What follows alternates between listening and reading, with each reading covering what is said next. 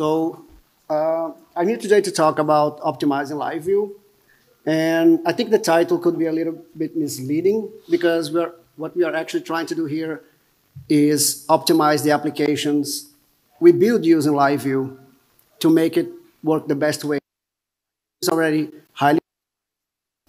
I don't want to give the impression that I'm optimizing LiveView itself. So the first question we should ask is always, should I really care about it? After all, we don't want to do optimizations unless we need it. So I would say that most of the time when you use LiveView, especially because it is already highly optimized, the answer is no. You usually don't need for most small applications, you're not going to need anything. You don't have to worry about this. However, if you have applications that have pages that are highly frequent updated, for instance, because you're subscribing to a bunch of pub/sub topics, or maybe the size of the payload on each of those updates, it's large, or maybe there might be some of the users with slow connection, or even all of them. So you probably should care about optimizing your application.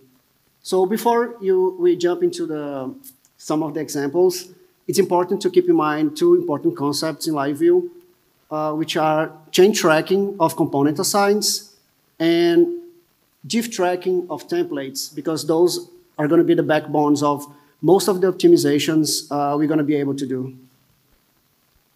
So this is a very high-level overview of the process. There's much more going on, but for this presentation, we're going to assume that this is what's done by LiveView. So the first thing is LiveView is going to split the templates you create for your components or LiveViews into static and dynamic parts. So whenever you use a component, instead of the component returning just a string, it's going to actually return a data structure. And this data structure is going to hold the static and the dynamic parts along with other information separately. And LiveView also going to try to send, not going to try, in the first one, after it gets the connection from the WebSocket, it's going to send all that information, the static and the dynamic part, to the browser. So it's also going to keep track of changes of the components. So every assign that changes, those changes are going to get tracked by LiveView. And in case there are changes in those assigns, it will try to update only the dynamic parts of the template, only the parts that are related to those changes. So it's a very optimized process. This is going to be applied in the whole template, including the child components. So tracking changes of assigns, if you're using live components as well as live views, it's kind of easy to track the assigns because the state is kept on the server. So in order to check if there are changes, you just need to compare the new state with the old state. For function components that are stateless, it's different because since we don't have the state, LiveView has a special assign, the changed assigns, that will keep track of all those changes. Okay, so, and stateless components in LiveView, they are pure functions. So as pure functions, they use the same optimization. The pure function, if you pass the same argument, it's going to generate, if you always pass the same argument, it's going to generate the same result. So in a function component, a stateless component, is the same thing. If you pass the same values of all the attributes, it's going to generate the same, it's going to render the same thing. So if nothing has changed, it doesn't need to be updated on a browser. Not sure if it's clear enough there, but just to have a visual representation of this, so this template is going to be split. Like the first chunk is going to be static. There is no dynamic information there. And as soon as it gets the curly, in this case, the template is a surface template, but if it's a live view, would be the equivalent, which would be that, I don't know if there's a special name, but it's like lower than, percentage, equals, and it's going to be the same thing. Then the dynamic part, and then the other part is static again. So everything is going to be split, and after it gets the connection, it's going to send all those parts. So we can take a look at the demo here just to make sure get this. So if we go to the console, you're going to have the first rendering. Yep.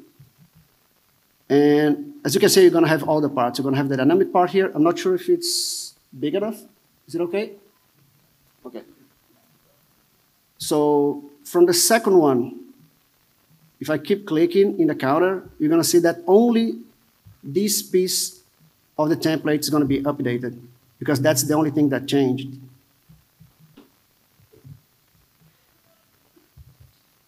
So given that information, we're going to try to set a few goals in order to optimize based on those information we have and how LiveView works. So the first one would be to minimize the dynamic parts, because as you've seen, the static parts are all sent once, and then they're not sent anymore. So all the information that are going to be resent on each update is going to be the dynamic update, the dynamic parts. So if you minimize the dynamic parts, you're going to get some optimization. So one way to do this is to use components instead of function calls. Using function calls was something really common before LiveView. And if you're converting a template, an old template to a new one, be careful with those functions, because as I said, a function returns a string. A string cannot be diff tracked by LiveView. So if you convert it to a component, it will be able to track the static parts. So we have this example. It's basically the same example, but whenever I click the button, I'm actually bringing a message. If you take a look at the code, so I'm using a function here. So whenever the count gets incremented, since this is a function, the whole thing is going to be sent to the browser again, even though this part hasn't changed at all. So you can optimize this. If you translate this, and instead of using the function, you're using a function component, you see now that we're using the sigil F. If it's not LiveView, you'll be using the age, the sigil age. So if you compare now with the optimized version, you're going to see that now only the dynamic part it's coming to the browser. So this is huge, especially if you're translating old scripts into new ones that used to have, because if you're just using controllers, if you're using this in controllers, not a big problem because it's going to send the request only once. But if you're using LiveView, this might be critical. Another way to minimize those dynamic parts is to use CSS state, area, or data selectors instead of functions. So a common code we have in many tutorials is like using a function to generate classes. There are libraries doing this. You probably have this somewhere. And this gets the same problem as the example before. So I have this example that I can enable and disable. The button, if I click on the checkbox, and as you can see, every time I click the checkbox, all the classes are coming to the browser. So what you can do is, instead of using the function to calculate the classes, you can use the disable attribute itself, okay? And then instead of having to inject dynamic code here, we're only going to have this piece of code, which is dynamically, and all the rest is going to be in the CSS, which is static, and it's going to be bundled in the application. It's going to be loaded first time. So this is a very nice trick, and it can save a lot of the payload, especially if you're using Tailwind, when you can have components with dozens of classes, and if you have these components with hundreds of classes inside of for comprehension, presenting hundreds of components, it can get messy. If you're using Tailwind, you can also use the variants. Tailwind comes with some default variants, including disabled. So you can use this strategy as well. The first strategy is not limited to Tailwind. You can use whatever CSS technology you want. But if you're using Tailwind, you can also use the variants. So instead of creating a class and having the state disabled to get different styles, you can directly use the variant here, and then it's going to be all static, but then it's going to be conditional to the value of the disabled attribute. Another similar case is when you have conditionals. It's common when you have a component, and the component has some kind of state, and a bunch of things in your component, including child components, child elements, has to display differently according to that state. Okay, so we have an example here, which is a toast, and a toast could be a warning, it could be an error. So if you change the error, if you change the style, it's going to change. And as you can see here, the payload, whenever I change this, it's bringing a bunch of classes, the same thing as before. Because if you take a look at the code, we have a dynamic expression here. And the goal right now is to minimize those dynamic parts because they are resent to the browser whenever the component needs to be re-rendered. So what we can do here, it's instead of creating those, injecting those conditionals all over the place, you can have a single condition, a single expression, which you can use the data. In this case, it will be the data kind. And that's the only dynamic part you're going to have in the component. Because all the other conditionals is going to be declarative. They're not going to be, instead of being here in the code, in LiveView, they're going to be in the CSS. So you're going to have the basic things you have for the toast, but then if the kind is warning, you're going to be, have a yellow background and whatever else you need. If it's error, you're going to have this. So you translate this dynamic part to a static part. And this works great if you have components that are going to be used inside for comprehensions and going to be rendered hundreds of times. For context, everything that we're seeing here is actually things that we face at Simplebat because some of our applications, they need to keep information updated real time during the events. So at some of the pages have more than 1,000 of many of the components, and they update many times per second. So we kind of have to face all those issues and tackle one by one. The same way as before, if you use, that solution is generic. You don't need Tailwind to do it. You can do it with plain CSS. But in case you're using Tailwind, another nice way to do it, it's also to use variants. But in this case, it's going to be arbitrary variants. I think this was released in the latest Tailwind version. So you can actually, instead of adding this to the CSS file, you can add it inline in the class. So you can say data kind equals error, and then you have the style. So this is all static. So there's going to be no conditional here. So no expression is going to be evaluated. Only the single one in the top of the component. And one other thing that I think this is really nice, it's you can even, with Tailwind, you can even use the group syntax, which you can have like at the root of the component, you're going to say that is a group, and then you can, every children that needs to depend on that group, you can also have the variant, the select. So it's going to be a variant based on an information about a node in a parent node. So the second goal we have is to minimize re-rendering. Because in function components, since we don't have the state on the server, we don't know we don't know, we always need to count on the changes that can be evaluated. So whenever there's a change in an attribute, it needs to be re-rendered, which means that the static part is not going to be resended, but the dynamic parts are going to be resended even if they haven't changed. Okay? So one way to avoid re-rendering of components is to pass only what the component needs.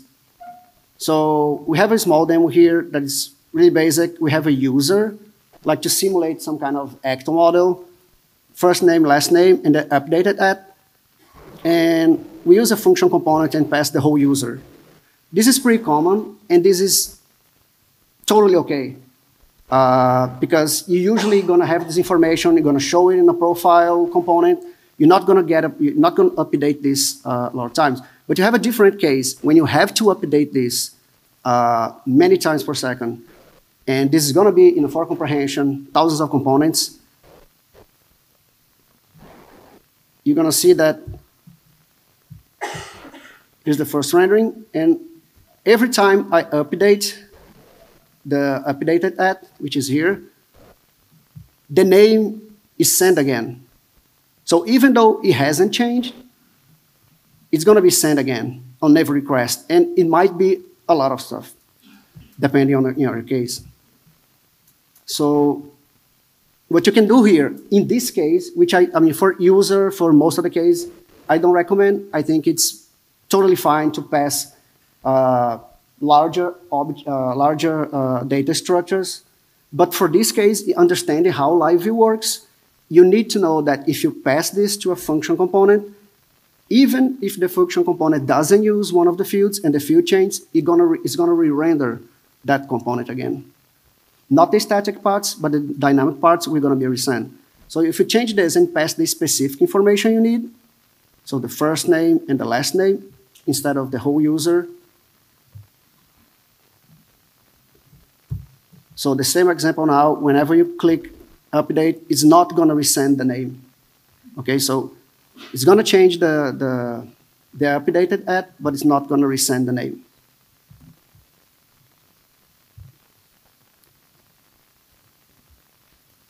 Another thing you can do is to set, if you have computed values, like it's pretty common, and again, it's totally fine if it's a simple example, it's a simple case, but sometimes you have information that is generated from other information. You have attributes passed to the component, and then you're gonna get that information, gonna calculate some other information, and gonna render.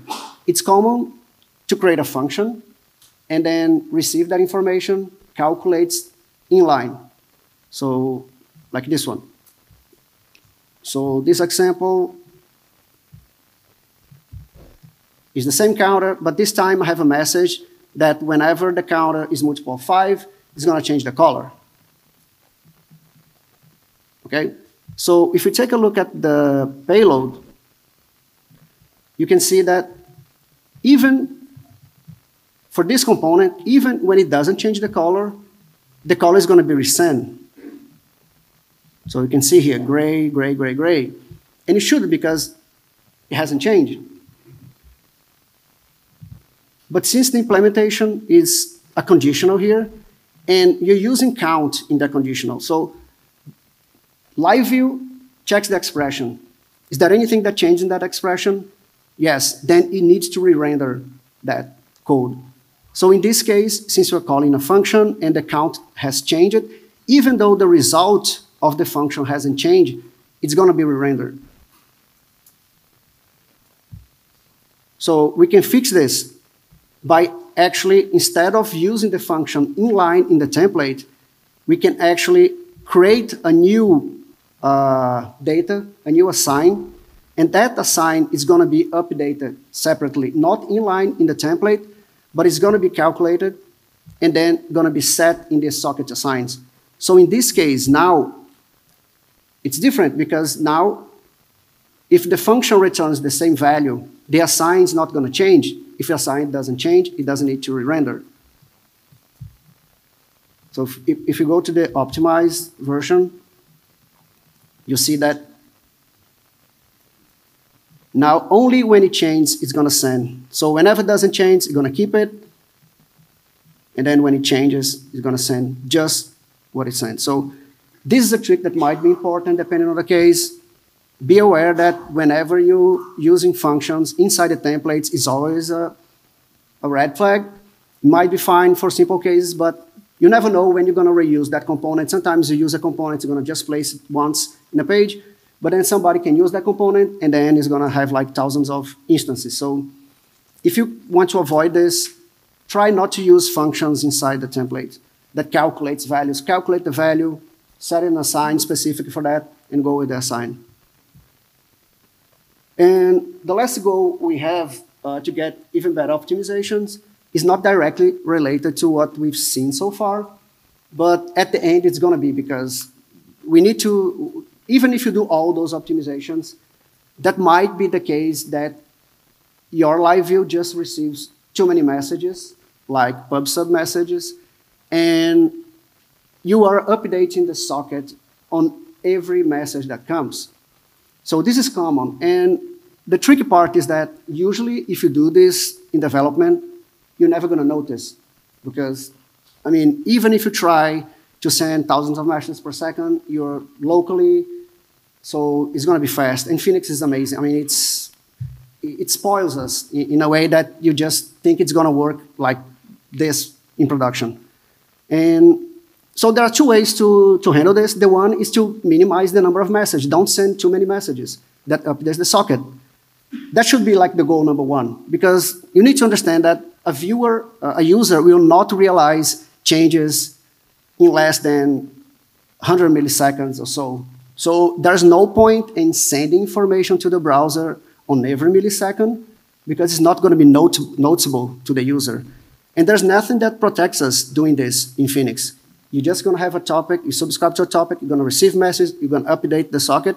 Locally, it's going to be really fun. But if you go to production, what might happen is that if a user has a slow connection, things can get really messy. So this is a small demo. And for this demo, I'm simulating a pub/sub here. So I created a Gen server, and the Gen server sends one message for each millisecond. And then I update those 40 texts, okay? And locally, it's going to be probably fine. Oh, sorry. Spoiler. Here we go. So that's Phoenix. I was kind of okay. That's Phoenix, okay? 1 millisecond, you can update 40, even more, you can 100, even 1,000, I don't know. It's really fast. And if you take a look at the observer, I don't know if I can. If you take a look here, you see there's nothing unusual there. No memory consumption out of the normal. So what you're going to do now is try to simulate a user with a slow connection. So the first thing you notice is that visually it gets pretty much slower, but that's okay. I mean, it's a slower connection. You could expect that. But that's not the worst part. The worst part is that if you come to Observer now, you're going to see there is a process that is starting to accumulate messages in the queue.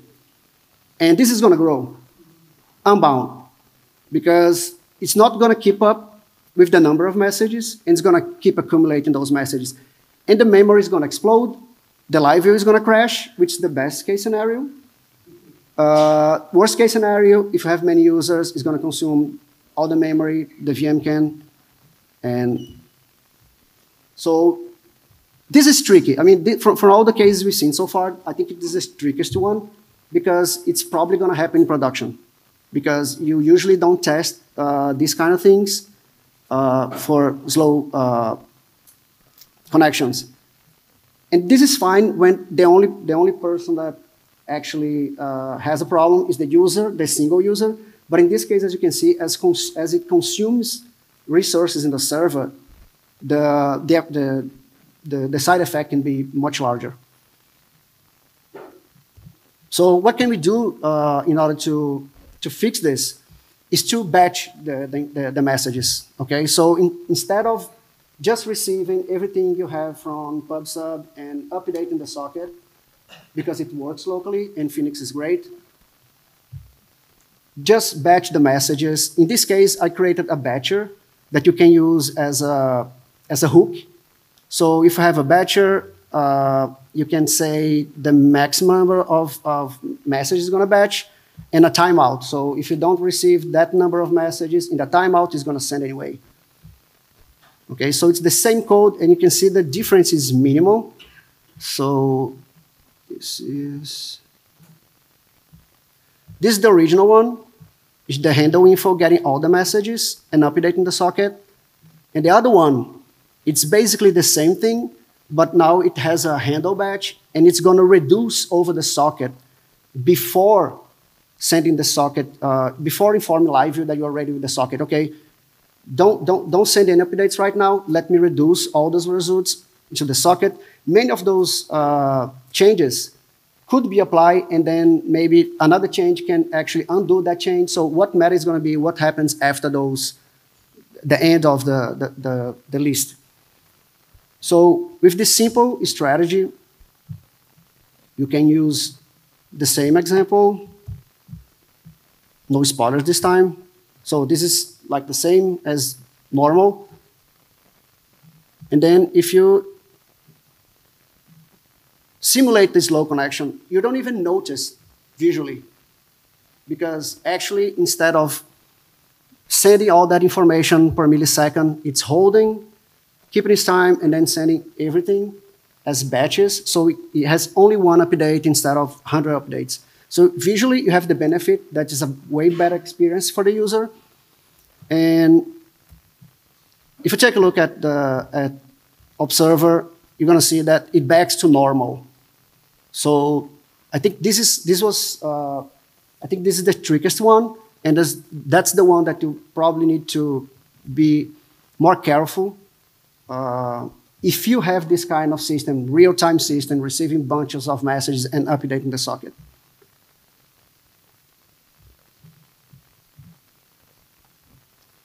So there are other opportunities for optimization, including some new stuff, but I don't want to spoil Chris' presentation.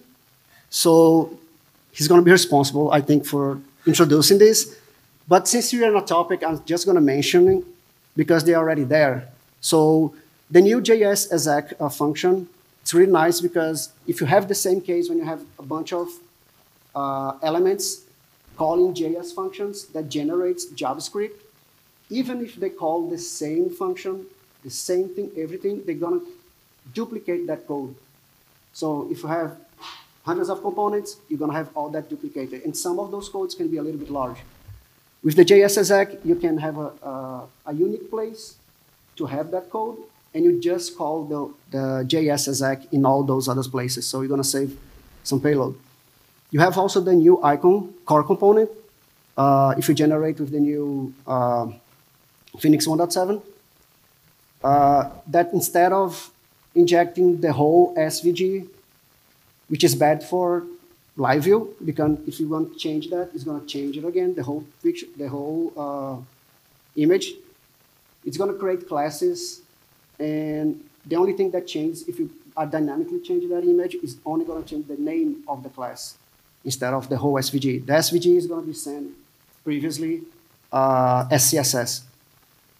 And the new support for streams, if you want to save memory on a server, is going to be great because if you have lists and if you want to show that list, and you don't need to keep that list on a server to do anything with the whole list, you can use the stream to add and remove items from the list. So you don't have to keep the whole list on a server. So I'm pretty sure Chris is going to go deeper on those. So that's what I have for you. And as I said, you're probably not going to need this all the time for all the applications. You don't have to implement all of those techniques. But pay attention that, especially when you're using for comprehensions, rendering too many instances of the same component, it's important to know how things work under the hood, so you can, if needed, you can use one of those techniques. Some of them are actually best practice, in my opinion, and some others should only be done when needed. Thank you.